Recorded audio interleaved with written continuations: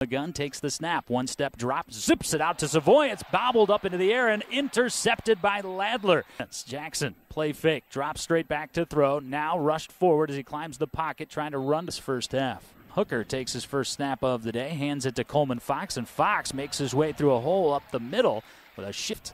Is Caleb Smith lofting it to the near sideline where it's caught by Savoy on a dead run 45-50. Near sideline 40-30. Savoy at the 20, angling to the middle 10-5. There's your first touchdown of the day.